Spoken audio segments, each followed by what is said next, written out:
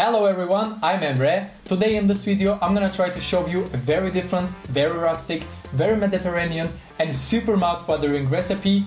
And finally the name of the recipe is artichoke with lamb and with dry pears. So if you're ready, if you're curious about it, let's go see how to make it. So we need to start with the onions, but first I just wanna check if my pan is hot or not. It's hot. By the way, I'm using a cast iron pan. I highly recommend you to have one if you don't have any. It makes a really big difference, especially for meat, vegetables, actually whatever you want to cook in. So I add only like a tablespoon of olive oil, extra virgin olive oil. This is only for roasting the onions, which goes in right now. So I'm gonna roast the onions like this for approximately 5 minutes. This recipe is actually quite special. This is coming from Ottoman cuisine. In case you don't know what Ottoman is the previous former country of Turkey. So before the Republic of Turkey, it was Ottoman Empire, and the kings were into eating a lot. This is why they had like special teams of chefs, special teams of cooks who used to create special recipes for the kings. So this is one of those recipes, and they sort of were trying to find a golden ratio in cooking. So for aroma, for enhancing the flavors, they used to use dry fruits, just like we are going to use today, the dry pears. The onions are almost ready.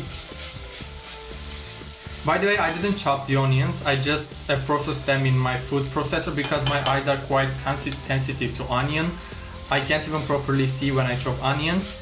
This is why I process them, and I have a video about how to chop onions without crying if you would like to see it. It's just like on this corner or on this corner, I'm not sure. The onions are ready, so the meat goes in, which is 250 grams of lamb brisket. If you do not like meats which has a lot of fat, then you can use beef. But for me, this is one of the best kinds of meats in the world because it's super soft as a cotton and it's super delicious, and it makes a whole difference, especially in this recipe. So I'm gonna roast the onions and the briskets together for 5 minutes, let's say, and then I'm gonna continue with the other ingredients. By the way, you do not need to mix it like this all the time. Now the artichokes goes in.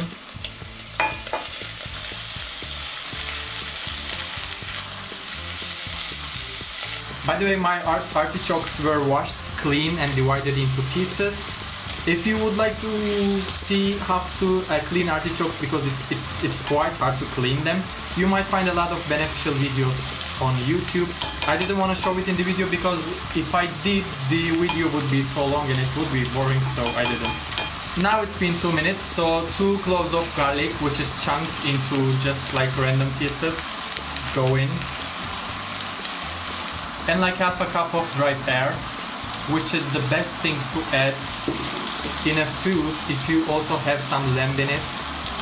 It enhances the aroma so good, because it also makes the food a little sour and also a little sweet, so it makes it really qualified.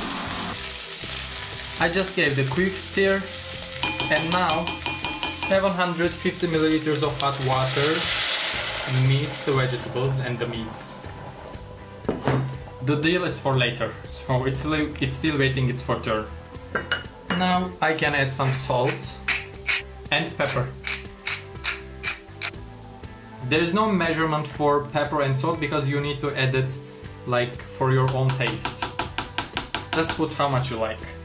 Now I can close the lid, but I'm not going to close it completely because normally, you know, on the lids of the pans there are small holes to take off the extra steam, but my lid doesn't have it. This is why I'm keeping it a bit open from the side like this.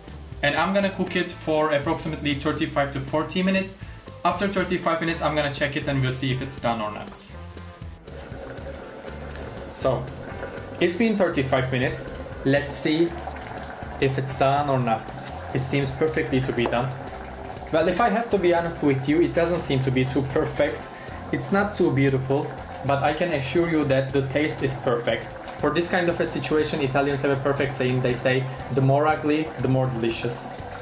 So especially for like this kind of rustic food, Mediterranean food, this idiom works perfectly. So I'm gonna turn off my stove and I'm gonna serve it. By the way, if you just started to cook and if you do not know how to understand if a food is cooked like by its smell, by its image or whatever, like this kind of cool things, then do not hesitate to take a piece and taste it and understand if it's done or not. Especially you can try to eat the hardest ingredient in your recipe. For example, if you are making a ratatouille and if you taste some carrots, for example, carrots generally is the thing that gets cooked in the longest time.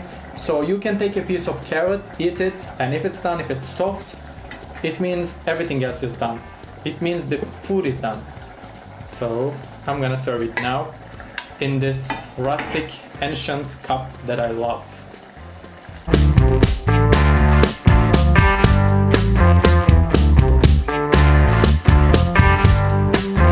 So the artichoke with dry pears is perfectly ready to be enjoyed. I hope you'll give it a chance and you will try to make it at home. Believe me, it's going to be different than any kind of artichoke recipe that you've ever tried in your entire life. So I hope you like this recipe. I hope you'll try to make it at home. If you do not forget to like my video. Do not forget to subscribe to my channel for free if you wish. And do not forget to give me video suggestions about any kind of specific food. So thank you so much for watching and see you next time.